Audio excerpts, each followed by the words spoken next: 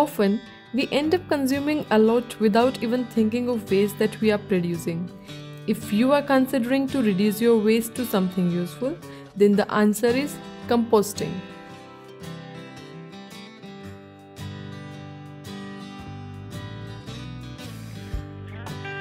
So, in today's video, we will be talking about the process of composting at home, material required for composting, time taken for composting, how to accelerate the process, and one more bonus tip at the end so that you can save your money, resources, improve your soil, and reduce your impact on environment. Regardless of your reasons, composting is a win-win situation for you all. Good for you and good for the environment. Composting process involves 4 main components. First component is organic material, which includes both brown and green components. Brown components like dead leaves, twigs, and manure will supply carbon, while green component like lawn clippings, fruit peels, and pulps will supply nitrogen to the compost. Now comes the second important component of composting, that is moisture. It is an important component to support the composting process. Compost should be comparable to the wetness of a wrung-out sponge. If the pile is too dry, add water during dry periods. If the pile is wet, then turn the pile and mix the material. You can also add some dry brown organic material to the compost pile. The third component is oxygen, because it is required to support the aerobic bacteria. To sustain them, keep turning the compost material so that the material at the edges are brought to the center of the pile. Turning the pile is important for complete composting and for controlling the odor. By supplying organic matter, water and oxygen, the already present bacteria will start decomposition. Thus, microflora are real workers in composting, and hence these are a fourth component. We can supply these components using different kind of modes that I'll be discussing later in this video. Now, we will see the step-by-step process of composting. Proper layering is crucial to avoid flies and odor from your composting pile. So, we will start the composting in an earthen pot. Avoid using plastic pot as it may result in unnecessary temperature shoot up. The pot has a hole to drain excess water or collect the compost water if required. I like to put a plastic sheet at the base to avoid unnecessary mess. The hole may be created later as per need. I always prefer use of gravels for first layer as it is a strong base and allows proper aeration. Now I am adding second layer to the compost, that is organic matter.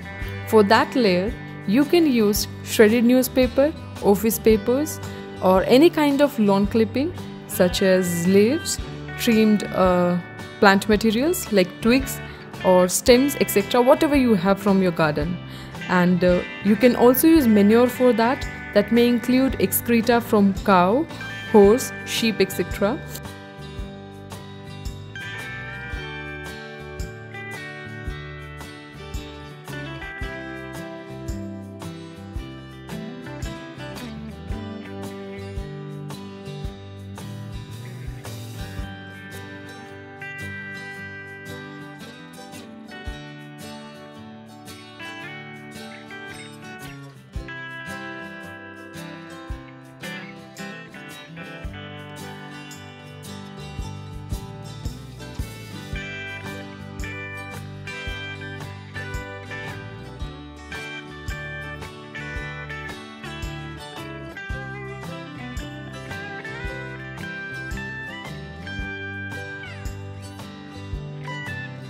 As the manure and other material that I have is too damp, I am adding dry newspapers to it to reduce the moisture level.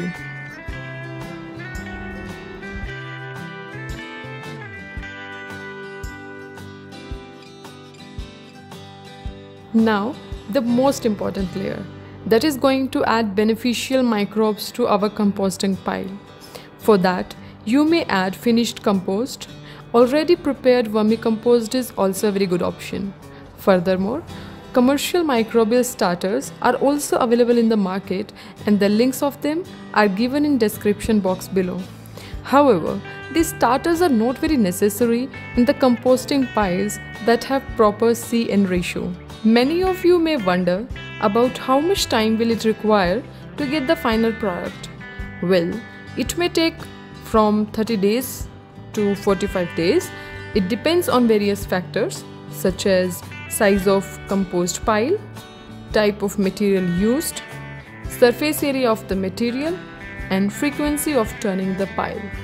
One of the most vital things to know before starting composting is what not to use in compost. Meat or dairy scraps, manures from cat, dog, or any other carnivore, color printed magazine papers, diseased plants, and plants with herbicides or insecticides. Now, many of the viewers asked an important question: how will they know about the fact that compost is ready? So the answer is, compost is ready to use when it's dark brown, crumbly, and earthy odor. It's fluffy, original material put into compost pile can't be recognized, and most importantly, it doesn't stick to your hands much. Now comes the bonus tip.